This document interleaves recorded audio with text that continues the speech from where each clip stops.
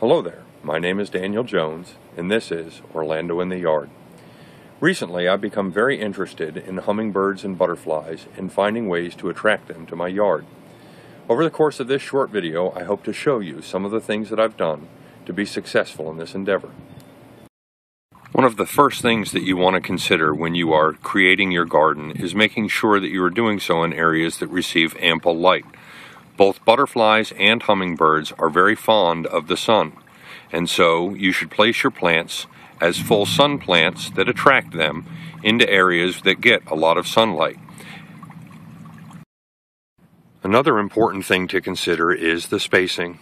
You want to have as many of your flowers as close together as possible so that the hummingbirds and butterflies need not fly so far to get from one to the other and cross-pollinate.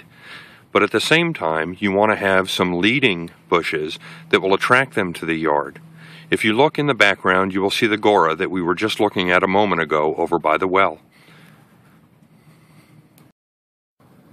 The gora will help to lead and draw butterflies and hummingbirds from our neighbor's yard down to the pentas and the lantana that we have placed along the wall. Pentas and lantanas are excellent for butterflies and hummingbirds also, and it will lead them down the wall to our next stop. Here at the very end of our wall, nearest our driveway, we have placed 3 firebush and a small lantana. If you look to the far end of the wall, you can see the pentas and the lantanas that we had placed down there. Firebush are excellent for hummingbirds. My wife actually did not believe that until I'd taken her to the nursery with me one time, and there happened to be 2 hummingbirds just feasting on the long line of firebushes that were there.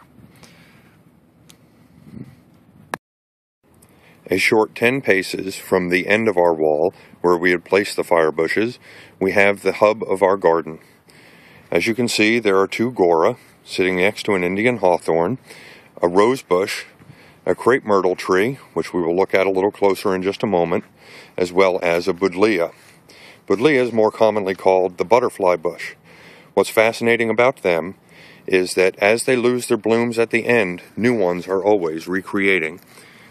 If we come in real close here, you can see that there is a new bloom just getting ready to start. And just above that is the centerpiece of our garden called a shrimp plant, named such because the flowers actually look like shrimp on skewers. What's interesting about the shrimp plant is it keeps its flowers sheathed. A hummingbird's nose is the only thing that can get in there to draw out the nectar. Just above, we have placed a hummingbird feeder with nectar.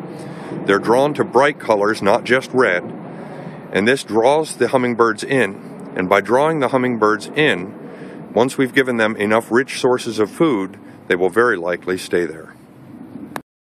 Lastly, just out of the sun, almost in a shady area, we have placed some milkweed. Milkweed is again another butterfly and hummingbird attracting bush. The reason that we wanted to move it just out of the sun is so that the birds and the butterflies can be near shade for rest, because while they like the sun when they're feeding, they need the shade for rest. So we have placed it underneath our bougainville and the eaves of our house so that hummingbirds can create a nest. And that is just a few of the small things that I have done around the yard to attract hummingbirds and butterflies. And attract them I have. Within the last week, we've had several butterflies here, and I've seen 2 hummingbirds. For more information about hummingbirds or butterflies, continue to visit our page here on Facebook, or you can go to jonslawn.com/specials, and we can help you install your own butterfly and hummingbird garden. Thank you, and have a good day.